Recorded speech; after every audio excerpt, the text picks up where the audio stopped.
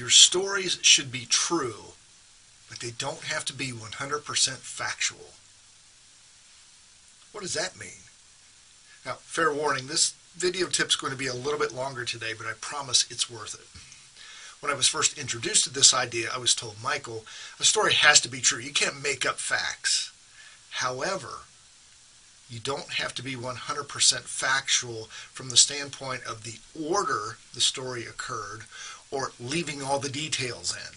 There's a great saying, I don't remember who the author was, I've heard Patricia Fripp say it, that movies are just like life with the boring parts taken out. As speakers, this idea fits perfectly. See, we want to be honest and truthful with our presentations, but if we give all the facts, we're going to lose our audiences. This all came back to me this week when I watched a movie called Bohemian Rhapsody. If you're not familiar with this film, it's about the rock band Queen, and specifically their lead singer, Freddie Mercury. I really enjoyed the film. It's terrific. And one of the reasons I liked it so much is because I've been a big fan of Queen for 40 years. I know what you're probably thinking. Mike, did you start listening to them when you were a baby? Yes, that's it. 40 years ago. But that's beside the point. As I was watching the movie, though, there were some little parts of it that bothered me. See, I knew the timeline of every album they've ever created. I also knew when their band had had some pretty serious discord and had broken up for a short time. That wasn't portrayed in the movie. There were songs introduced out of sequence as far as the timeline that I knew, and even the argument that led to the temporary breakup of the band occurred at a different point in the movie than it did in real life. So then yesterday I woke up and I completely understood why the writers of the script had written it the way they had. An important element of storytelling that I teach others is that you have to introduce characters and then show them in some type of conflict. You meet a hero in his or her everyday life. They're introduced to a new situation.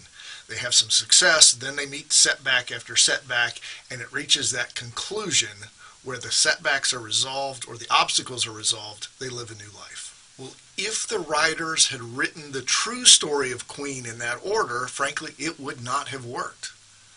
It would have been a boring story because some of the conflict occurred much earlier in their careers. After they resolved their differences, they were together 7, 8 more years until Freddie Mercury's untimely passing.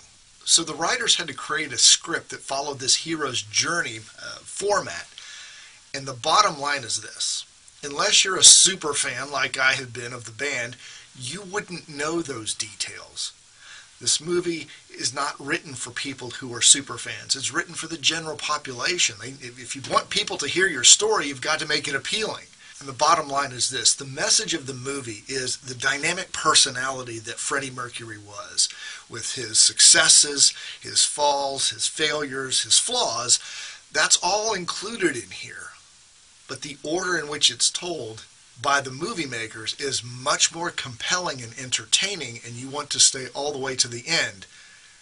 In real life, the story wouldn't have been as compelling toward the latter part because everything was resolved. He had come to grips with his illness, and he passed away knowing he had given everything he had. It didn't have quite the dramatic resonance of a Hollywood movie. So what's the point of this? When you've got a story, you want people to listen to it. You may have to take some liberties and change the order of some facts. Again, don't make them up. You might shorten some conversations or some timelines to get to the main points that will keep people interested in watching all the way to the end. As you create your next story, remember this lesson. You have to be truthful. Don't make anything up. But you don't have to be 100% factual. Do this, and people will walk away with a memorable experience that will touch them long after they hear you speak.